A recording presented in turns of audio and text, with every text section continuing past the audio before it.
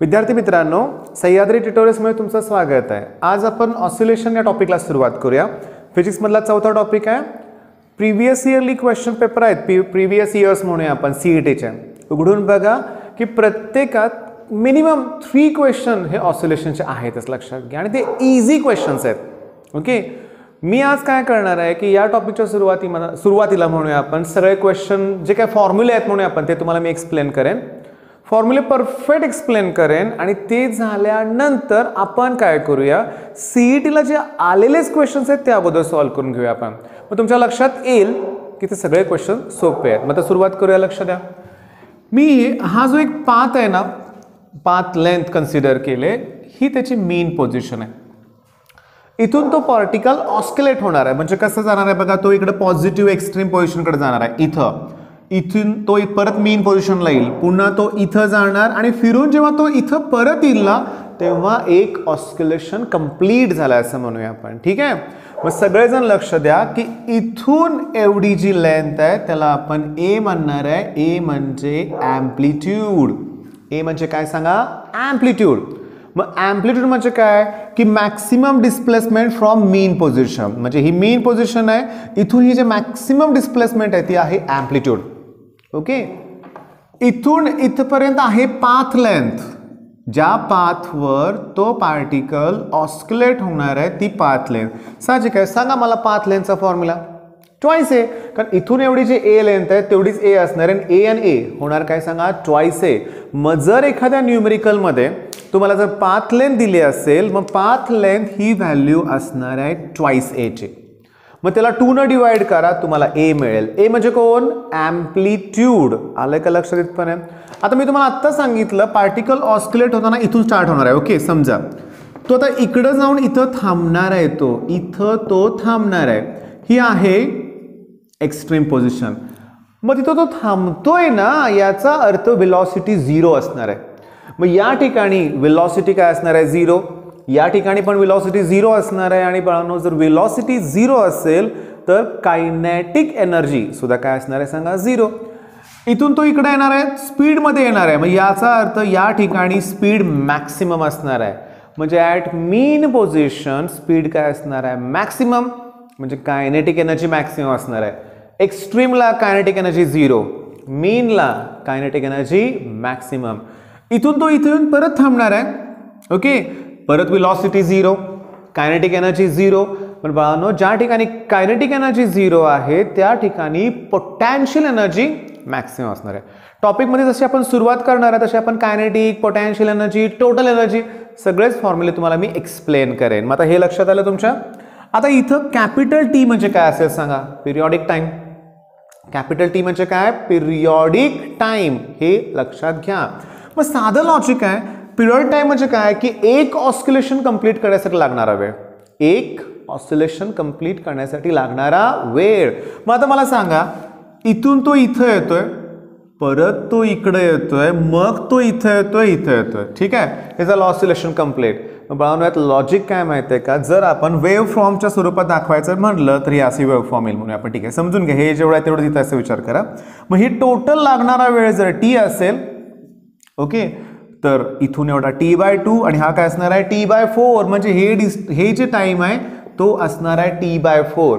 पण इथून इथं जाण्यासाठी किती वेळ लागेल किंवा इथून इथे येण्यासाठी किती वेळ लागेल, तो काय t/2 असत नाही आहे, लक्षात घ्या, त्याची व्हॅल्यू वेगळी येणार आहे, किंवा हे पण आपण कॅल्क्युलेशन करून चेक करणार आहे की आपलं बरोबर आहे का। मग इथं टॉपिकची सुरुवात तर लक्षात दिली तुमच्या की पाथ लेंथ म्हणजे काय, ट्वाइस ए। ए म्हणजे कोण, एम्प्लिट्यूड। कॅपिटल टी म्हणजे कोण, पिरियॉडिक टाइम। ओके, आता समजून घेण्याचा प्रयत्न करा। मी आता एक नेक्स्ट पॉइंट कोणते एक्सप्लेन करतोय ते बघा, लक्ष द्या। तुमच्या टॉपिकमध्ये सुरुवातीलाच ना अशी स्प्रिंग काढली आहे त्यांनी, ठीक आहे, ही त्याची मीन पोझिशन आहे समजा। त्या स्प्रिंगला तुम्ही या बाजूनं ओढताय, ओके, त्याची मीन पोझिशन पासून एक्स ही डिस्प्लेसमेंट होते समजा। जेव्हा तुम्ही त्या स्प्रिंगला रिलीज कराल, बघा तुम्ही या साईडला ओढलंय आणि तिला तुम्ही रिलीज करताय, ती स्प्रिंग या बाजूला येणार आहे, याचा अर्थ रिस्टोरिंग फोर्समुळे ती इकडे येते, आणि रिस्टोरिंग फोर्सची डायरेक्शन आणि तुम्ही जो फोर्स अप्लाय केलाय त्याची डायरेक्शन सेम नाही आहे, लक्षात घ्या। त्याच्यामुळे मी इथं असं म्हणेन की रिस्टोरिंग फोर्स जो आहे ना तो directly proportional to displacement from mean position पण मायनस साईन घेणार मी. मग निगेटिव्ह साईन काय इंडिकेट करतोय? Opposite direction. आता मी जर इथं एफ इक्वल्स टू लिहिलं तर मला कॉन्स्टंट घ्यावा लागेल, तो आहे के. के आहे फोर्स कॉन्स्टंट. ठीक आहे, निगेटिव्ह साईन डायरेक्शन इंडिकेट करते, लक्षात घ्या, समजून घ्या. मग जर मी के साठी युनिट लिहायचं म्हणलं तर मला एफ ला एक्स न डिवाइड केलं पाहिजे. फोर्स युनिट काय सांगा? न्यूटन. आणि डिस्प्लेसमेंटचं काय? मीटर. मग न्यूटन पर मीटर ही व्हॅल्यू आहे. ओके, तुमच्या ही बेसिक लक्षात आलं. मग फोर्सचा फॉर्म्युला मिळाला काय मला सांगा? के इंटू एक्स. पण तुम्हाला फोर्सचा फॉर्म्युला माहिती आहे, मास इंटू काय सांगा? ॲक्सिलरेशन. आता एक काम करूया, डिफरन्शियल इक्वेशन तुम्हाला पण माहिती आहे. ओके, 2 मार्काचा जो क्वेश्चन आहे, लक्षात घ्या, ऑसिलेशनमध्ये पहिला. आता सीईटी साठी डेरिवेशन घेत बसायला नको आहे, आपण फॉर्म्युले देऊया. लक्षात घ्या आता बघा की ॲक्सिलरेशनचा फॉर्म्युला आहे मायनस ओमेगा स्क्वेअर एक्स. परत तेच निगेटिव्ह साईन डायरेक्शन इंडिकेट करते, लक्षात घ्या. ओके, सॉल्व करताना मी कदाचित पॉझिटिव्ह साईन घेईन, न्यूमेरिकलनुसार बघूया आपण. म्हणजे एक्स म्हणजे कोण? Displacement from mean position. हा झाला ॲक्सिलरेशन. आता मला सांगा, मगाची डायग्राम आठवा, ही डिस्प्लेसमेंट फ्रॉम मीन पोझिशन इकडं. जर तो एक्स्ट्रीम पोझिशनला आला तर एक्सची व्हॅल्यू ए येणार ना, एक्सची व्हॅल्यू काय येणार? ए. मग जर मी तशी एक्सची व्हॅल्यू जर ए पुट केली तर मला ए ओमेगा स्क्वेअर मिळेल आणि ही व्हॅल्यू आहे मॅक्सिमम ॲक्सिलरेशनची. मग हा फॉर्म्युला एक लक्षात ठेवा की मॅक्सिमम ॲक्सिलरेशनचा फॉर्म्युला काय सांगा? ए ओमेगा स्क्वेअर. ओके, त्याच्यानंतर व्हेलॉसिटीचा फॉर्म्युला. व्हेलॉसिटीचा फॉर्म्युला आपल्याला प्लॉट करायचा आहे plus minus omega under route ए square minus x square. Okay, व्हेलॉसिटीचा formula काय सांगा? ओमेगा अंडर रूट काय सांगा? ए square minus x square. Omega म्हणजे काय सांगा? Angular velocity. फॉर्म्युला काय? 2 pi upon capital T. Capital T म्हणजे कोण? Periodic time. बऱ्याचशा न्यूमेरिकलमध्ये आपल्याला पिरियॉडिक टाइम दिलेला असतो, म्हणजे कॅपिटल टी दिले आपल्याला. मग ओमेगाची व्हॅल्यू टाकायची 2 पाय अपॉन टी. पण पुन्हा तेच मगाचं आठवा, मी सांगितलेलं की मीन पोझिशनला व्हेलॉसिटी मॅक्सिमम असते. अरे पण मीन पोझिशनला एक्सची व्हॅल्यू 0, कारण एक्स म्हणजे कोण? Displacement from mean position. मग मला सांगा, एक्सची व्हॅल्यू जर मी इथं 0 पुट केली तर इथं ए स्क्वेअर फक्त शिल्लक राहील. ए स्क्वेअरचं स्क्वेअर रूट काय? ए. त्यामुळे मला मॅक्सिमम व्हेलॉसिटीचा फॉर्म्युला, ह्याचं स्क्वेअर रूट ए आणि हा ओमेगा ए ओमेगा. बरोबर, मॅक्सिमम व्हेलॉसिटी आणि मॅक्सिमम ॲक्सेलरेशन. ओके, 2 फॉर्म्युले इम्पॉर्टंट आहेत आपल्याला. ठीक आहे, मग तुम्हाला ॲक्सेलरेशनचा फॉर्म्युला कळाला, मॅक्सिमम व्हेलॉसिटी, व्हेलॉसिटी मॅक्सिमम, हे 4 फॉर्म्युले तुम्हाला सांगितले. मी तुम्हाला आता अजून थोडे फॉर्म्युले एक्सप्लेन करतो. विद्यार्थी मित्रांनो, नेक्स्ट फॉर्म्युले एक्सप्लेन करायच्या अगोदर इथं मी फळ्यावर काय लिहिलंय बघा की MHT-CET पास्ट इयर पेपर्स. हे ॲप तुम्ही सर्च करा, प्ले स्टोअरवरती सर्च करा. लक्षात घ्या, पहिल्या नाही तर दुसऱ्याच ठिकाणी हे ॲप असेल, लक्षात घ्या. आणि मी यालाच रेफर करतो. यातले 8 पेपर आहेत आणि मला माहिती आहे ते 8च्या 8 पेपर्स आपण परफेक्ट सॉल्व करून घेतले. त्यातले बरेचसे क्वेश्चन्स रिपीट होत आहेत. आणि सगळ्यात महत्त्वाचं सांगू का, 2019 शिफ्ट 1 शिफ्ट 2 डे 1 चे क्वेश्चन ह्याच्यात आहेत, लक्षात घ्या, क्वेश्चन पेपर. आणि आज मी बघितलं टेक्स्टबुकमधले क्वेश्चन्स आहेत तसे आहेत, व्हॅल्यू सुद्धा चेंज नाही आहेत केमिस्ट्रीच्या पेपरमध्ये, हे पण लक्षात घ्या. ओके, आणि फिजिक्स, मला एक अशी कमेंट आली होती मुलाची की फिजिक्स पेपर बघितल्यावरच खूप भीती वाटते. तसं नाही आहे, फिजिक्सचे पण पेपर सोपे आहेत, तुम्ही थोडंसं बघा, ट्राय करा. चला ठीक आहे, आता नेक्स्ट फॉर्म्युला एक्सप्लेन करतो. लक्ष द्या, हे ॲप तुम्ही बघा, डाउनलोड करा, फ्रीच आहे, छान आहे. आता ही आहे मीन पोझिशन. आता क्वेश्चन काय बघा की मीन पासून इथंपर्यंत जाण्यासाठी किती वेळ लागेल. ठीक आहे, मला सांगा, इथून इथं जे डिस्प्लेसमेंट आहे फ्रॉम मीन पोझिशन, इथून इथं असेल त्याची व्हॅल्यू असते ए. ॲम्प्लिट्यूड इज फ्रॉम एक्स्ट्रीम पर्यंत जाण्यासाठी. आता इश्यू कसं आहे बघा की एक्सचा फॉर्म्युला ए साइन ओमेगा टी, कारण पार्टिकल इथून स्टार्ट होत आहे. Particle start from mean position असेल तर साइन ओमेगा टी असतं, पार्टिकल स्टार्ट फ्रॉम एक्स्ट्रीम असेल तर कॉस. लक्षात घ्या, आता मी एक्सची व्हॅल्यू ए पुट केली, ही एक्सची व्हॅल्यू ए इथं पुट करतोय मी, ए साइन ओमेगा टी. सांगा, ए ला ए काय होतील? कॅन्सल, म्हणजे 1 येईल. हे साइन इकडं आल्यावर साइन इनवर्स होतील, साइन इनवर्स. आणि हे 1 कुठून आलं कळालं का? कारण ए ला ए कॅन्सल झालंय. ओमेगा टी, ओमेगाचा फॉर्म्युला काय? 2 पाय अपॉन टी आणि इंटू हे T. ओमेगाची value 2 pi upon T. Sine inverse, cos inverse, tan inverse असेल त्याची value in terms of angle येणार आहे, तो रेडियन मध्ये घ्यायचा आहे. आणि साइन 90ची व्हॅल्यू 1 असते. मग 90 म्हणजे मला पाय बाय 2 मिळालं, equals to 2 pi by T into T. आता ह्या 2ला पायला पाय काय होतील? कॅन्सल, क्रॉस मल्टिप्लिकेशन करूया, हे टी इथे येतील आणि 2 × 2 काय येईल 4. म्हणजे मगाशी आपण जे स्टार्टला लिहिलं होतं ते बरोबर आहे की इथून इथपर्यंत जाण्यासाठी लागणारा वेळ जो आहे तो आहे T/4. ओके, लगेच मी आता नेक्स्ट क्वेश्चन घेतोय. बघा, मीन पासून स्टार्ट करतोय पण तो मिडवे पर्यंत पोहोचतोय. इथून इथं हे जर आपण सॉल्व केलं ना तर मग इथं किती वेळ लागेल ते पण आपल्याला कळेल. हे लक्षात घ्या. बघा, आता याचा अर्थ इथून तो स्टार्ट झालाय x इक्वल्स टू a/2 का, कारण हे a आहे म्हटलं हे a/2 असणार आहे. मग डिस्प्लेसमेंट फ्रॉम मीन असेल तर फॉर्म्युला काय असतो a sin ωt. x ची value a/2 equals to a.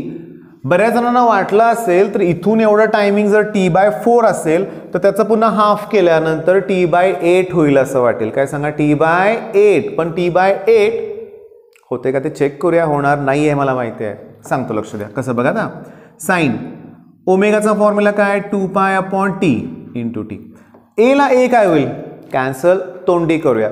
Sign इकडे गेल्यावर काय होतील साइन इनवर्स, आणि साइन 30 ची व्हॅल्यू हाफ असते.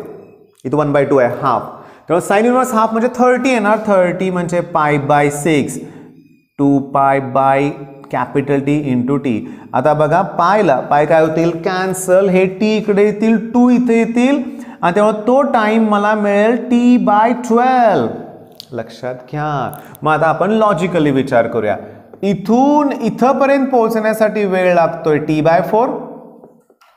इथून इथं पोहोचण्यासाठी वेळ लागतोय T/12. मग इथून इथं पोहोचण्यासाठी किती वेळ लागेल हे काढण्यासाठी T/4 मधून T/12 काय करा मायनस करा. मग T/4 मधून T/12 मायनस करूया आपण. मग बघा, मग T/4 मधून T/12 मायनस करताना ह्याला मी 3 ने मल्टिप्लाय करतो. मग बघा डिनॉमिनेटर मला 12 मिळाला, सेम आहे दोघांचा. 3t मधून 1t मायनस केले की 2t, म्हणजे मला मिळालं किती T/6. हे पाठ करायचं. ह्याच्यावरती सीईटीत क्वेश्चन्स आलाय. सांगा, मीन पासून एक्स्ट्रीम T/4, मीन पासून हाफ T/12, इथून पुढं T/6. लॉजिकली विचार करा, T/12 हा कमी वेळ आहे आणि T/6 जे पुढचा आहे तो जास्त वेळ आहे. असं का होतं, कारण व्हेलॉसिटी कॉन्स्टंट कुठे आहे, मीन पोझिशनला व्हेलॉसिटी मॅक्सिमम आहे, ती पुढं कमी कमी होत जाते ना, त्यामुळे हा वेळ जास्त आहे. पाठ करा T/12 T/6 आणि ह्याला लागणार आहे T/4. याच्यावरती क्वेश्चन येईल परीक्षेमध्ये. मग याचा स्क्रीनशॉट घ्या वाटल्यास. आता आपण नेक्स्ट पॉईंट एक्सप्लेन करूया. आपण विद्यार्थ्यांनो, आता मी सिंपल पेंडुलम ही कन्सेप्ट एक्सप्लेन करतो. ठीक आहे, ॲक्च्युली त्याच्यावरती एक सेपरेट व्हिडिओ मी तयार केला आहे, तो तुम्ही बघा. मी आय बटनवर क्लिक करा, तो व्हिडिओ अगोदर बघा, सगळ्या कन्सेप्ट तुमच्या क्लिअर होतील. मग चला मी ठीक आहे, मग डायरेक्टली मी आता पिरियॉडिक टाइमचा फॉर्म्युला इथं घेतोय. लक्षात घ्या, तो आहे 2π√L/G. 2π√ काय सांगा L/G. आता मला तुम्हाला सांगायचं आहे की या फॉर्म्युल्यात कुठंही मास नाही आहे. याचा अर्थ सिंपल पेंडुलमचा पिरियॉडिक टाइम मासवर डिपेंड नाही आहे. म्हणजे समजा मी काय केलं लक्षात घ्या की एखादा वुडन बॉब घेतला आणि त्याला पुन्हा मेटलनं रिप्लेस केलं. आपल्या सगळ्यांना काय वाटणार आहे की वुडन म्हणजे हलका असणार आहे, लाकडी हलका असणार आहे, मेटल म्हणजे तो हेवी होणार आहे. मग पिरियड टाइम इन्क्रीज होईल का डिक्रीज होईल. सीईटीत नाही, जेईत आले कसले क्वेश्चन लक्षात घ्या, नीटसाठी तर येऊ शकतो. त्या केसमध्ये लक्षात घ्या की पिरियॉडिक टाइम चेंज होणार नाही, कारण तो मासवर डिपेंड नाही आहे. मग तो कुणावर डिपेंड आहे, जीवर डिपेंड आहे. आता परत टॉपिक कुठला घ्या मग ग्रॅव्हिटेशन.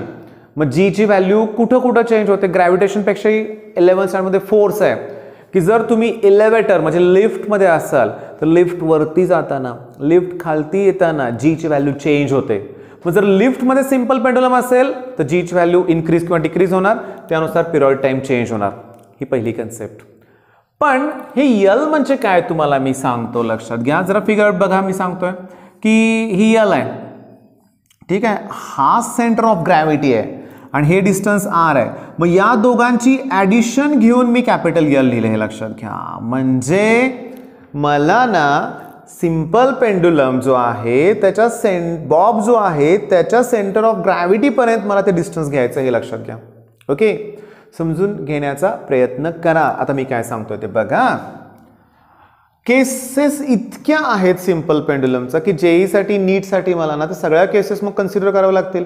म्हणजे काय बघा की हा जो आहे ना, जो काय आहे म्हणूया आपण बॉब, तो हॉलो आहे आणि त्यात फुल पाणी भरलेलं आहे, लिक्विड आहे असं म्हणूया आपण. आणि या ठिकाणी एखादा स्मॉल ओपनिंग आहे, वॉल आहे म्हणूया, तो सध्या क्लोज आहे, त्यात पाणी आहे तसं आहे आणि हा ऑस्किलेट होतोय.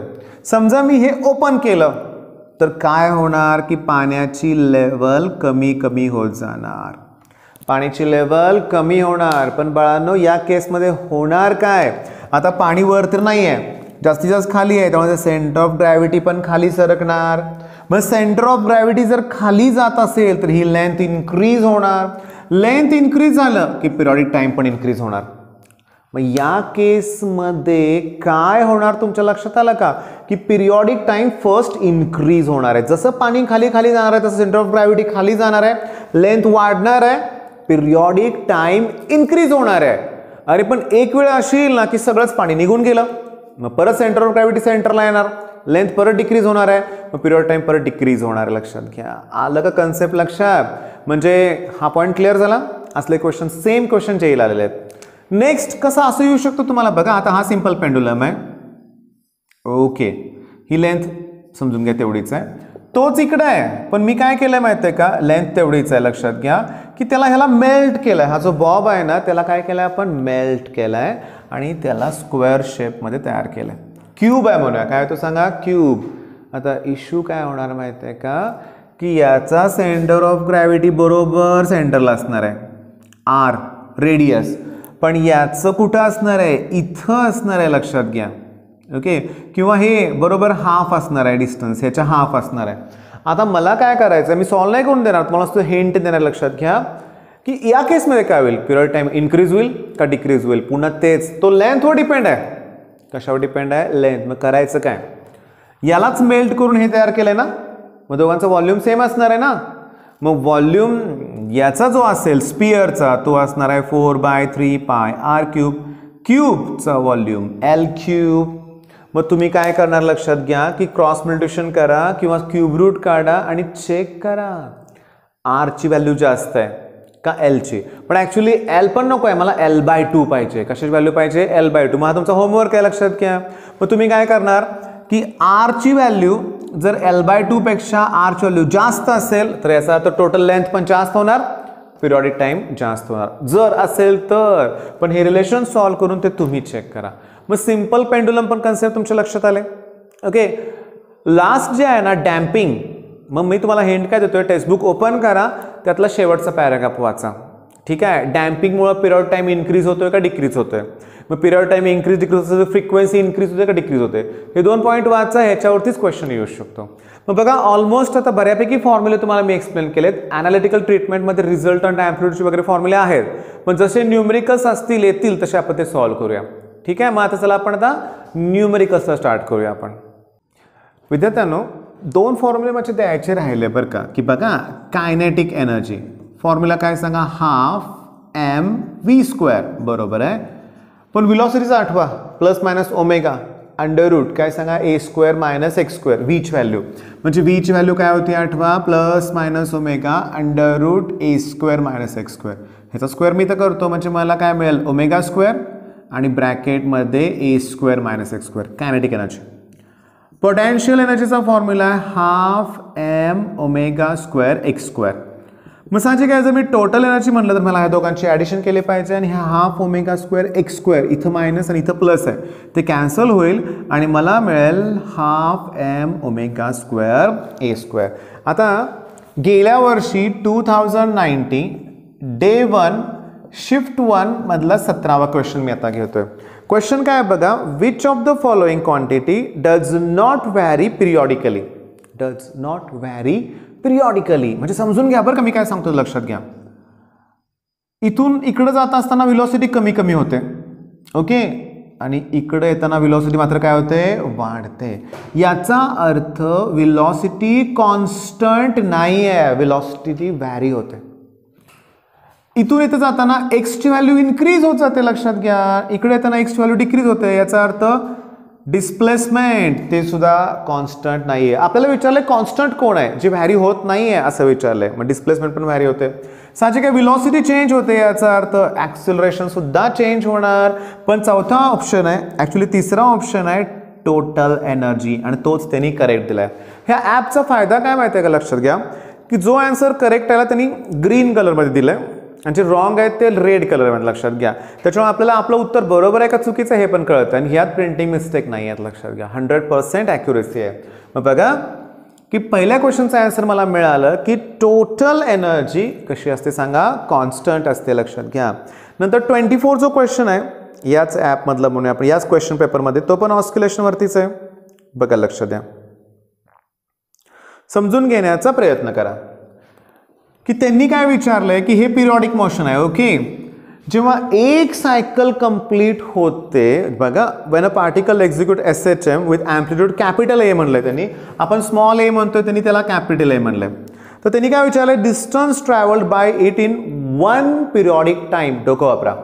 1 पिरियड टाइम केव्हा येतो, जेव्हा हा इथून इथं येतोय A कंप्लीट केलं, इथून इकडंच इथंपर्यंत आला A कंप्लीट, इथून इथं गेला A, आणि परत इथं आल्यानंतर एक ऑस्किलेशन कंप्लीट होते, तेव्हा टोटल डिस्टन्स आहे 4A आणि तेच आन्सर करेक्ट आहे, लक्षात घ्या. प्रत्येक पेपरमध्ये मिनिमम 3 क्वेश्चन्स तर तुम्हाला मिळतील, 2 तर आत्ता झाले ना. 4A ही पहिली व्हॅल्यू आणि total energy always remains constant. आता मला सांगा कुठला क्वेश्चन अवघड आहे यातला, दोन्ही अवघड नव्हते. नेक्स्ट क्वेश्चन जो आहे तो मी आता घेतो, लक्ष द्या. थोडासा बघायला वेळ लागतोय, पण अगोदरच मी काय केलंय, कोणते क्वेश्चन आहे त्याचे नंबर लिहून ठेवले, त्यामुळे थोडासाच वेळ मला लागतोय त्या क्वेश्चनपर्यंत पोहोचायला. बर, नेक्स्ट क्वेश्चन आहे ना तो थोडासा टफ आहे, त्याच्या अगोदर मी काय एक्सप्लेन करतोय ते नीट लक्ष द्या. आता सिंपल पेंडुलम मध्ये पिरियॉडिक टाइमचा फॉर्म्युला आहे 2π√L/G. 2π√ काय सांगा, L/G. इथं टेम्परेचर जर मी इन्क्रीज केलं तर काय होईल तुम्ही मला सांगा. काय इन्क्रीज केलं, टेम्परेचर. मग लक्ष द्या, हे T म्हणजे पिरियॉडिक टाइम आहे, टेम्परेचर नाही आहे. त्याच्यावर काय इफेक्ट होईल हे मला पाहिजे. 2π तर ऑलवेज रिमेन कॉन्स्टंट, तो काय नंबर आहे, तो कॉन्स्टंट असतो. Acceleration due to gravity G टेम्परेचरवर dependent नाही आहे. मग टेम्परेचरवर डिपेंड कोण आहे, लेंथ डिपेंड आहे. ओके, आणि मग जर मला टेम्परेचर कोएफिशियंट दिला असेल, ओके बघा, टेम्परेचर कोएफिशियंट ऑफ लेंथ आहे, टेम्परेचर कोएफिशियंट ऑफ रेजिस्टन्स आहे, सरफेस टेन्शनमध्ये पण हा कोएफिशियंट आहे, लक्षात घ्या. मग या केसमध्ये काय करणार बघा, इन्क्रीज इन लेंथ, चला आपण त्याला स्मॉल एल म्हणूया आपण, पर युनिट ओरिजिनल लेंथ आणि पर डिग्री राईज इन टेम्परेचर. मग नेक्स्ट जो क्वेश्चन पेपर आहे ना, नेक्स्ट जो क्वेश्चन आहे म्हणूया आपण, तो मी नुसतं तोंडी तुम्हाला एक्सप्लेन करतो की त्यात त्यांनी काय केलं, लक्षात घ्या. अल्फाची व्हॅल्यू दिले तुम्हाला, ठीक आहे, ओरिजिनल लेंथ पण दिले त्यांनी, टेम्परेचर कितीनं चेंज झाला ते पण दिलंय. मग मी समजा अल्फाला L न मल्टिप्लाय केलं, टेम्परेचर चेंज न मल्टिप्लाय केलं तर इन्क्रीज इन लेंथ मला मिळेल. साधं लॉजिक आहे की हे जे पिरियॉडिक टाइम आहे, लक्षात घ्या, तो डायरेक्टली प्रोपोर्शनल टू लेंथ आहे. मग फॉर्म्युला मी असा करणार, T1/T2 that equals to √L1/L2. मग L1 म्हणजे काय, ओरिजिनल लेंथ, सुरुवातीची लेंथ, आणि L2 म्हणजे काय येणार की original लेंथमध्ये increase in length add करा, मग ते व्हॅल्यू पुट करा. आता सजेशन मला तुम्हाला काय द्यायचं आहे बघा, की काल सकाळी मी जेव्हा केमिस्ट्रीचं लेक्चर क्लासमध्ये घेतलं, मी व्हॅन्ट ऑफ फॅक्टरचे न्यूमेरिकल सगळे एक्सप्लेन केले. कारण 2019ला 2 क्वेश्चन होते डे 1 शिफ्ट 1 मध्ये केमिस्ट्रीमध्ये. पण मी ऑब्झर्व केलं मित्रांनो की मुलांना कॅल्क्युलेशनला खूप वेळ लागतोय. आता असे प्रॉब्लेम जर आले सिंपल पेंडुलमचे, टफ कॅल्क्युलेशन, त्याला रिव्ह्यूला काय असेल अरेंजमेंट त्या ऑनलाईन एक्झाममध्ये क्लिक करून ठेवा, लास्टला कॅल्क्युलेशन करा. ह्याच्यात जर तुम्हाला मी सकाळी मुलांना टाइम लावून प्रूव्ह करून दिलं, 2-2, 2.5 मिनिटं लागत होते त्यांना. हुशार मुलं आहेत सगळे क्लासमध्ये, लक्षात घ्या, पण त्यांना वेळ लागतोय. मग तुम्ही लक्षात घ्या, वेळ लागत असेल तर तो क्वेश्चन स्किप करा, कारण खूप इझी क्वेश्चन्स असतात की ज्यांचे वाचल्या वाचल्या आन्सर मिळतील असे म्हणूया आपण. हे अगोदर सोडवा ना, नाहीतर हे सोडवायच्यामुळं हे पण राहतात, असं होतं. चला आता आपण पुढचे क्वेश्चन बघूया आपण. आता नेक्स्ट जो क्वेश्चन आहे बघा, त्याच्यात ए म्हणजे ॲक्सिलरेशन त्यांनी दिलंय, लक्षात घ्या, समजून घ्या त्यांनी दिलंय. टी म्हणजे पिरियॉडिक टाइम आणि एक्स म्हणजे डिस्प्लेसमेंट. आता ही व्हॅल्यू कशाची आहे, हा फॉर्म्युला कशाचा आहे हे आपल्याला ठरवायचं आहे. बघा मी काय करतोय, मी तुम्हाला सांगितलं ए म्हणजे ॲक्सिलरेशन त्यांनी दिलंय, त्याचं युनिट आहे मीटर/सेकंड स्क्वेअर. ॲक्सिलरेशन युनिट काय, metre per second square. Periodic times unit आहे सेकंड. डिस्प्लेसमेंट युनिट आहे मीटर. आता मीटरला मीटर कॅन्सल होईल, एसला स्क्वेअर कॅन्सल होईल आणि S⁻1 उरेल, पण ते वरती गेल्यावर S⁻ काय होतील, -1. बाळांनो हे युनिट आहे फ्रिक्वेन्सीचं, पण ॲक्च्युली आपण त्याला हर्ट्स म्हणतो. मग त्यांनी क्वेश्चन काय विचारलाय, असे 4 ऑप्शन्स दिलेत वेगळे वेगळे, आणि त्यांनी काय विचारलंय की which of the following always remains constant. तुम्हाला माहिती आहे फ्रिक्वेन्सी कधी चेंज होत नाही. मीडियम चेंज झालं व्हेलॉसिटी चेंज होईल, वेव्हलेंथ चेंज होईल, पण फ्रिक्वेन्सी चेंज होत नाही. मग मला सांगा ही व्हॅल्यू कुणाची आहे, फ्रिक्वेन्सी. कशावरून कळालं आपल्याला, युनिट पुट करून. मग कळाला हा क्वेश्चन. आता नेक्स्ट क्वेश्चन जो घ्यायचा आहे मला तो बघा, लक्षात घ्या. आणि विद्यार्थी मित्रांनो, हे लेक्चर घ्यायच्या अगोदरच मी क्लासमधल्या मुलांच्यावर डिस्कशन केलंय की ऑसिलेशन टॉपिक कंप्लीट करायला 2-2, 3-3 लेक्चर लागले सुरुवातीला, म्हणजे 4-5 तास वेळ लागलाय, आणि ते सगळंच 15 मिनिटाच्या लेक्चरमध्ये घेणं पॉसिबल नाही आहे. मी काय करतोय, फक्त सीटी लेवल क्वेश्चन्स तुम्हाला देतोय सॉल्व्ह करून, आणि तुम्हाला पण लक्षात येईल की फक्त थोडंसं डोकं चालवायचं. आता बघा, त्यांनी नेक्स्ट क्वेश्चन खूप लेंदी वाटतोय, मग असले क्वेश्चन स्टार्टला स्किप करायचे, येत असले तरी स्किप करायचे. लक्षात घ्या, 3 ओळीचा क्वेश्चन आहे ना, मी वाचत नाही बसणार, रिव्ह्यू ठेवूया, नंतर बघूया वेळ उरला तर. पण मला स्ट्रेट फॉरवर्ड क्वेश्चन्स अगोदर सॉल्व्ह करायचे, हे मी आता दुसऱ्यांदा सांगतोय. बघा, ॲम्प्लिट्यूड दिलंय आणि Midway between mean and extreme position. बघा, ही मीन आणि ही एक्स्ट्रीम याच्या बरोबर मध्ये तो पार्टिकल आहे, आणि त्यावेळेस त्यांनी काय दिलंय लक्षात घ्या की व्हेलॉसिटी आणि ॲक्सिलरेशन इक्वल आहेत. व्हेलॉसिटी आणि ॲक्सिलरेशन त्या केसमध्ये इक्वल आहे. सांगा, मिडवे असेल तर एक्सची व्हॅल्यू a/2. आता त्यांनी काय दिलंय की व्हेलॉसिटी आणि ॲक्सिलरेशन इक्वल आहे. व्हेलॉसिटीचा फॉर्म्युला लिहा, ω√a² - x². ॲक्सिलरेशनचा फॉर्म्युला लिहा, ω²x. ठीक आहे, लक्ष द्या. आता या ओमेगाला हा स्क्वेअर काय होईल, कॅन्सल होईल. एक्सची व्हॅल्यू a/2 इथं पुट करा. एक्सची व्हॅल्यू कोण आहे सांगा, a/2. म्हणजे मला मिळेल काय बघा की हे a², एक्सची व्हॅल्यू a/2. आता हे कसं त्यांनी दिलेच ना, मिडवे बिटवीन, मग a/2 पुट केलं तर स्क्वेअर काय होणार, a²/4. ओमेगाची व्हॅल्यू टाका 2/T. त्यांनी पिरियॉडिक टाइम विचारलाय आपल्याला, कॅपिटल T विचारलंय. परत एक्सची व्हॅल्यू टाका a/2. या 2ला हे 2 काय होतील, कॅन्सल होतील. आता इथं क्रॉस मल्टिप्लिकेशन करूया, चला लक्ष द्या. 4a² - 1 म्हणजे 3a²/4.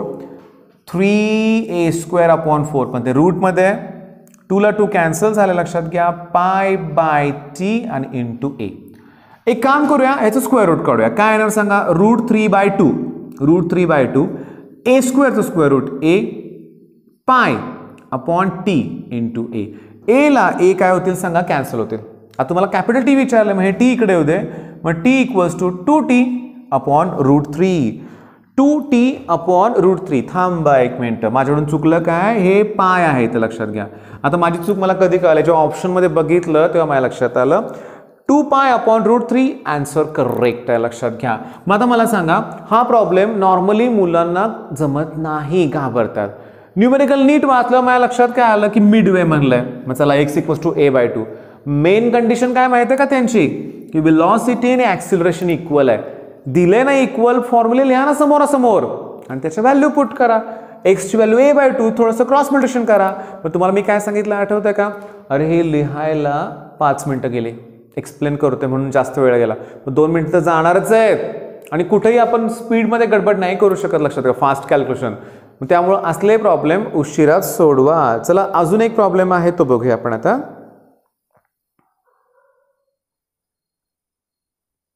ओके, 2 पेंडुलम आहेत, ठीक आहे, ते स्विंग करतायत, लक्षात घ्या.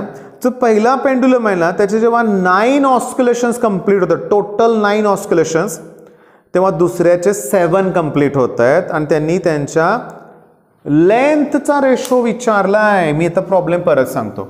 पेंडुलम 2 आहेत माझ्याकडं, दोघेही ऑस्क्युलेट होत आहेत, पण दोघांचा पिरियॉडिक टाइम सेम नाही आहे. दोघांचा पिरियॉडिक टाइम सेम नाही आहे. आता मी लॉजिक कसं वापरतोय लक्ष द्या. मी इथं पिरियॉडिक टाइमचा फॉर्म्युला पहिला लिहितो. चला, 2π√L/G. सांगा कॉन्स्टंट कोण आहे. 2 पेंडुलम जवळजवळच ऑस्क्युलेट होतात ना, याचा अर्थ G ची व्हॅल्यू कॉन्स्टंट आहे, 2π कॉन्स्टंट. मग मी लिहिणार काय की T = √L. T = काय सांगा, √L. मग T1/T2, L1/L2. मग त्यांनी दिले काय, लेंथचा रेशो विचारलाय, पण पिरियॉडिक टाइमचा रेशो काढूया ना आपण. म्हणजे बघा, एकाचे 9 ऑस्क्युलेशन जेव्हा कंप्लीट होत आहेत, म्हणजे 9 पिरियड टाइम कंप्लीट होत आहेत, तेव्हा दुसऱ्याचे 7 कंप्लीट होत आहेत. ओके, असं त्यांनी दिलंय. मग मी T1/T2 T1 upon T2 equals to 7:9 येणार. मग मी असं इथं या फॉर्म्युल्याचा वापर करतो की मग T1 upon T2 equals to under route L1 upon L2. Under route काय सांगा L1 upon L2. Answer check केलं, आन्सर करेक्ट आहे. समजून घ्या कसं 7/9 ही व्हॅल्यू पुट केली इकडं L1 upon L2. पण मला L1 upon L2 विचारलं, स्क्वेअर करा. मग 7चा स्क्वेअर 49 आणि 9चा स्क्वेअर 81. आन्सर करेक्ट आहे. That equals to L1 upon L2. काहीच अवघड नाही आहे. पण केमिस्ट्री आणि फिजिक्स मधला फरक सांगतो. मी मागाशी बोललो की केमिस्ट्रीमध्ये न्यूमेरिकल टेक्स्टबुक मधले आहे तसे आहेत, आहे तसे आहेत, व्हॅल्यू सुद्धा चेंज केले नाहीत त्यांनी, लक्षात घ्या. थर्मोडायनामिक्स मधला जो पहिला क्वेश्चन आहे ना, आहे तसा 2019च्या पहिल्या क्वेश्चन पेपरमध्ये आहे तसा. पण फिजिक्स तसं नाही आहे. मला एकही क्वेश्चन पुस्तकातलं सापडत नाही याच्यात. कन्सेप्ट त्याच आहेत, पण क्वेश्चन्स वेगळे आहेत. म्हणून तर तुम्हाला ते घाबरल्यासारखं होतंय ना, कारण आयुष्यभर आपण काय केलंय, धड्याखालचे प्रश्न पाठ केलेत, त्याच्यावरतीच एक्झाम दिले. टेक्स्टबुक मधले अल्जेब्रा जॉमेट्री काय केलं तुम्ही सांगा, 10वी पर्यंत सांगा, किंवा इव्हन 11-12 मध्ये पण क्वेश्चन जे टेक्स्टबुक मधले न्यूमेरिकल सॉल्व्ह करतायत तेच परीक्षेत आलं, तेव्हा तुम्हाला बरं वाटतं. एक जरी क्वेश्चन वेगळा आला तर क्वेश्चन पेपर टफ आहे असं तुम्हाला वाटतंय, मग तुम्हाला फिजिक्स त्यामुळेच अवघड वाटतंय. तेव्हा माझं तुम्हाला परत म्हणणं आहे, सगळे फॉर्म्युले परफेक्ट पाहिजेत, आपोआप तुम्हाला क्वेश्चन जमतील. चला आपण आता पुढचे क्वेश्चन बघूया. आपण आता नेक्स्ट जो क्वेश्चन पेपर आहे ना, तिथे सगळेच क्वेश्चन इझी आहेत, लक्षात घ्या. मी तोंडी सांगतो. डॅम्पिंग कॉन्स्टंटचं युनिट विचारलंय, काढा ते शेवटचं पेज, हुडकानी करा. नेक्स्ट काय विचारलंय लक्षात घ्या की टोटल एनर्जी. बघा मग अशी मी तुम्हाला फॉर्म्युला लिहून दिलाय की टोटल एनर्जीचा फॉर्म्युला ½ mω²a². मग बघा total energy is proportional to, आणि करेक्ट ऑप्शन आहे स्क्वेअर ऑफ द एम्प्लिट्यूड. आहे ना बरोबर, स्क्वेअर ऑफ द एम्प्लिट्यूड. अरे पण square of the angular velocity बरोबर आहे.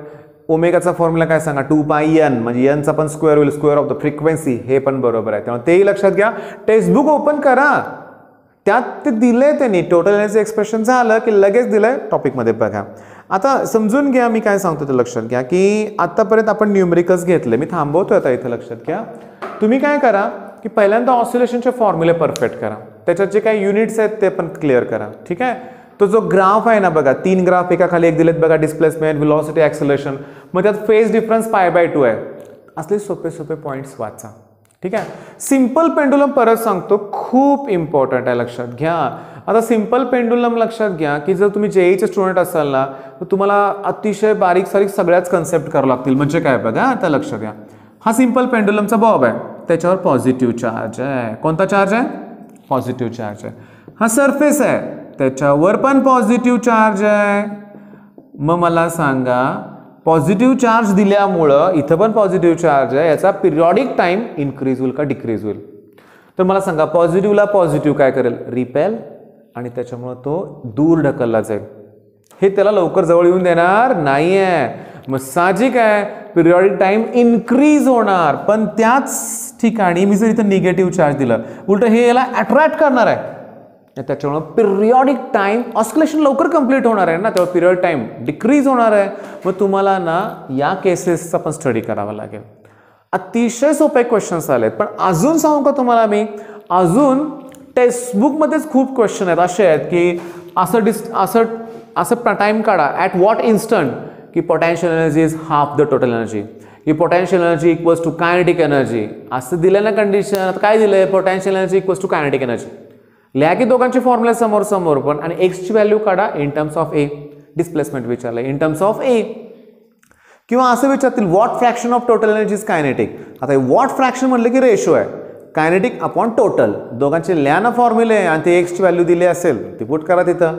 म्हणजे एक सांगायचा उद्देश काय की सीईटीला ऑसिलेशनचे 3 क्वेश्चन असणार आहेत. हे फिक्स आहे, लक्षात घ्या, कारण टॉपिक तेवढा मोठा आहे.